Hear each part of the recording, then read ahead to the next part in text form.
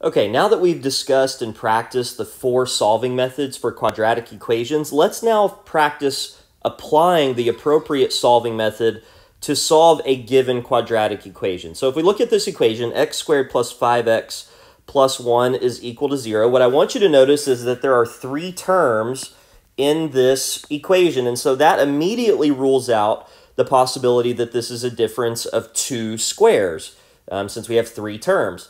I also notice that there's no greatest common factor that can be factored out of these 3 terms. And so I jump into my methods. And so the first method I always want you to think about is the method of factoring. And so remember, for factoring, in order for a quadratic to be factorable, we need the first and the last term's coefficients, which in this case, when I multiply those, I'm going to get 1, and that middle term's coefficient, which is 5, we need 2 numbers that would multiply to this 1 and add to 5.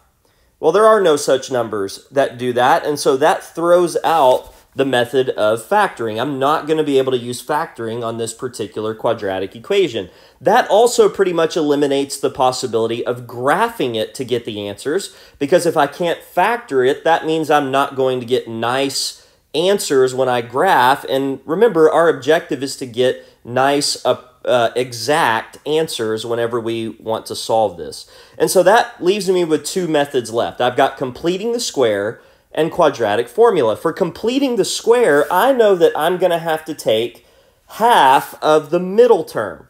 Well, half of the middle term is 2.5, or 5 halves.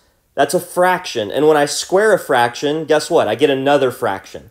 And if I can, I want to try to avoid having fractions in my equation, because let's be honest, nobody really likes to deal with fractions, especially when they can be avoided. And so that eliminates completing the square as a viable option for solving this quadratic equation. Doesn't mean you can't use completing the square. It just means that it's not clever to use completing the square on this particular equation. And so that leaves me with the quadratic formula. And so that's what I'm going to use to solve this equation. And so I remember that the quadratic